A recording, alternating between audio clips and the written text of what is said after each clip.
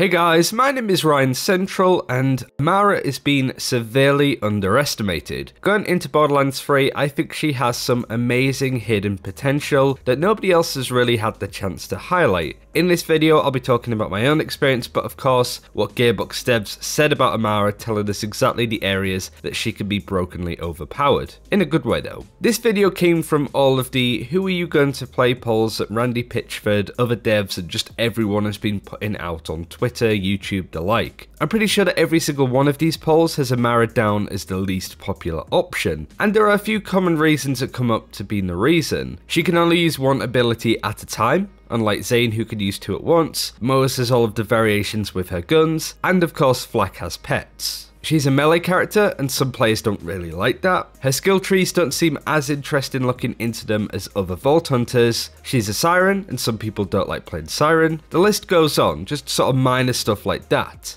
However, if that's you that's pawning off Amara for another Vault Hunter, then this is definitely going to be the video for you. Even if you're set on another VH, I want to make sure that that decision isn't going to be easy. So I spoke to Gearbox producer / lead dev Chris Brock a number of times last week at Gamescom. He knew one of my missions was to make this video and give some big insight on Amara where we don't have much information. I had an interview with him fairly early on at Gamescom, and this is what he thinks of Amara. Amara is probably getting, I guess, slept on a little bit. There's, I think, you mentioned, we were talking a little bit before this, and you mentioned that, her skills, like, that you can miss them, seems like a big deal, right?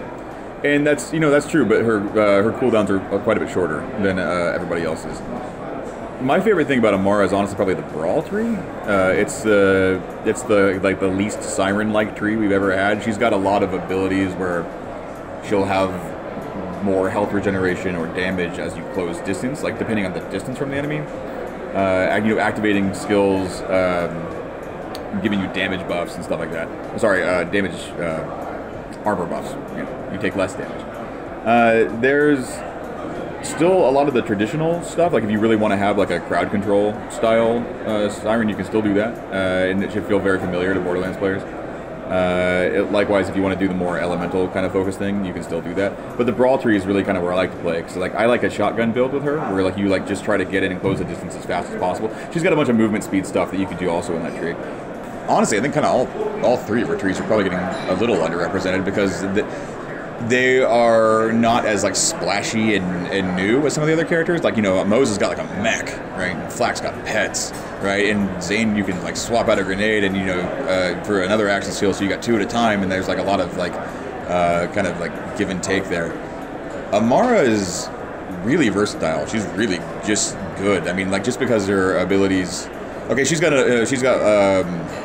I can't remember which tree it is, but the very last, the capstone skill at the very end is you can just do your action skill twice, in a row, right?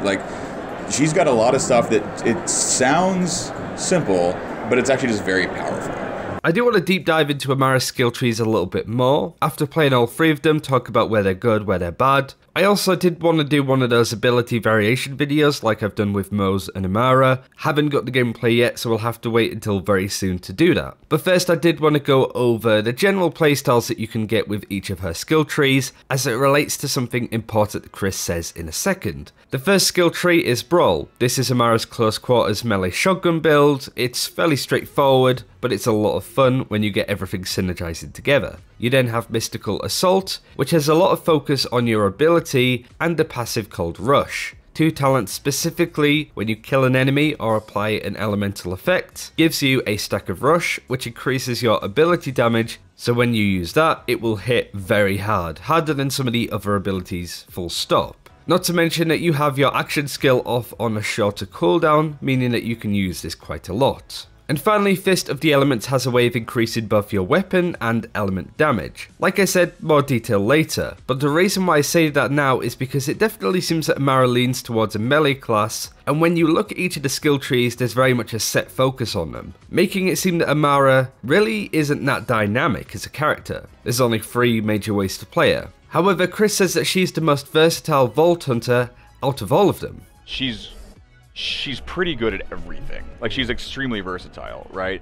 Other characters might be able to min-max a little bit more, but she's very versatile and can do a lot of different things.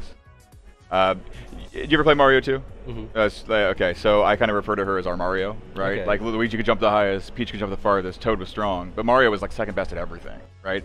That's really valuable when you're, trying to, do a bunch of, like if you want to like play solo or play co-op and like switch your spec all the time. Like she's like actually really good at both. You can fill those sort of voids that you have in just general playstyle. If you're in a group that you can play a bit more CC, you can play just brawly. You can play as a CC tank. at distance with kind of traditional elemental kind of siren focus, or the one I like is the brawler tree. It's just like I like to. I think I was telling you earlier, like I either like to sit back and snipe, or like run at them like a madman with a shotgun, and like the middle ground is not really for me.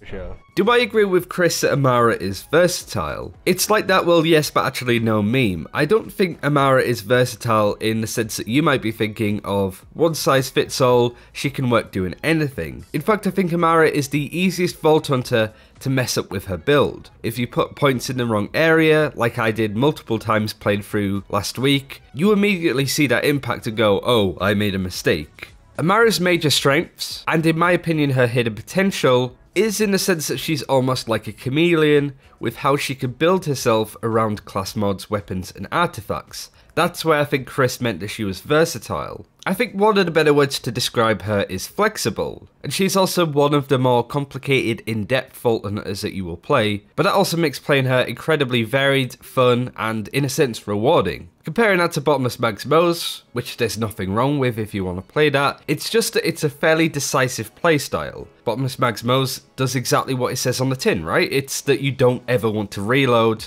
and do as much gun damage as possible. So in a build surrounding that, you want a gun like the Butcher that has a chance to not use ammo. It's very straightforward. But for Amara, you can pick up the Butcher shotgun and make a specific build around it. You can do it with the Lyuga as a sniper. In fact, I really think you can make an incredibly strong Amara build around anything really. But I'd say that her problem at the moment is because nobody can play her, and realistically nobody's seen her at endgame. It's very difficult for people to gauge that hidden potential that Amara has. All you can do is look at the skill tree and go, that looks alright. Flak looks better though. Not to mention that we do have some level 50 gameplay on Amara for Baru, using a couple of seconds of gameplay, and it looks ridiculous, and this is a specific melee build. Imagine what else that you could do with her. For those that missed it, I did a video last week talking about clever changes that have come in for Borderlands 3. It talks a lot about the skill trees and a multitude of reasons there. The first is that there's no skill trees or talents that increase specific weapon damage, like an assault rifle or a sniper. You still get class mods or artifacts that do increase manufacture damage or weapon type ammo as an example, but you don't get forced to build around a certain weapon type if you're playing any of the Vault Hunters. Not to mention that there's not much of a necessity to go for the capstones, the bottom tier talents, for anyone. All of the capstones are incredibly good, but you can make like hybrid builds between each of the skill trees that a character has. And those kind of smart changes that came in from Gearbox complement Amara the most. She is the embodiment of how far Borderlands 3 has come along with the skill trees. And whilst it's not the most exciting, I certainly understand that from looking at it, playing it is a whole different story. But just to recap, the hidden potential is the major flexibility that Amara has in a multitude of areas. The elements that your abilities can use, you can change them from electric, fire or corrosive, all of which being strong in various situations, against various enemies. You're not reliant on a specific gun type. Whilst Maliwan shotguns, elemental shotguns are going to be really good for Amara, you're not over reliant on them. You can definitely still make a sniper work if you wanted to. You can be flexible around your ability and how much you want to focus on it, how much damage it does, how often it's off cooldown, the CC capabilities, or all of the above that I've just mentioned. And of course, one of the major areas, her general playstyle. For this reason, I think that Amara is probably going to be the first Vault Hunter that I play, and if you're new to the Borderlands 3 franchise, she's going to be perfect for you. She's going to be a great character when you get a legendary, like a random SMG, I don't know, like a TOG SMG. I don't even think you can have a TOG SMG, but you get the point. For some of the other Vault Hunters, you might go, oh, this isn't really good for my build. For Amara, it's a case of, oh, amazing, I'm good to play around this and make a build that just complements this completely. And it's so much easier to do that on Amara than anybody else. Like Chris said,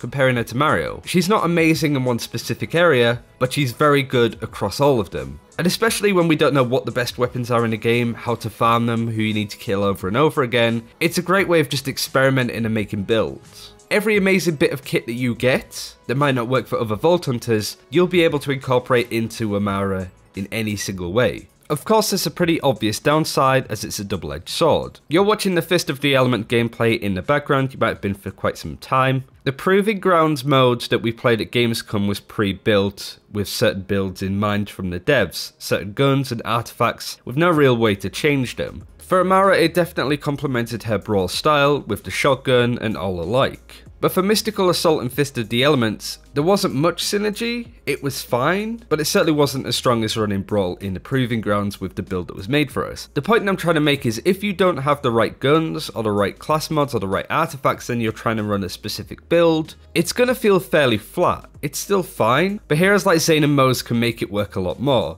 There's a bit more room for error on those Vault Hunters in comparison to Amara. When your build and your guns and your class mods aren't complementing each other, it can feel very mediocre. So to begin with, you might not feel like you're doing a lot on Amara, but once you get those synergies to work, she's probably going to be one of the most powerful and definitely one of the most rewarding. So hopefully I've educated you on where Amara might be really good. Thanks for watching till the end of this video, hope you enjoyed it. Do like and subscribe for more Borderlands content, especially going into launch. It would mean a huge amount. I know I do YouTube in other places, but this is still just a small channel, so any support there would be greatly appreciated. Tell your friends, all that stuff. Thanks again for watching, take care, see you soon.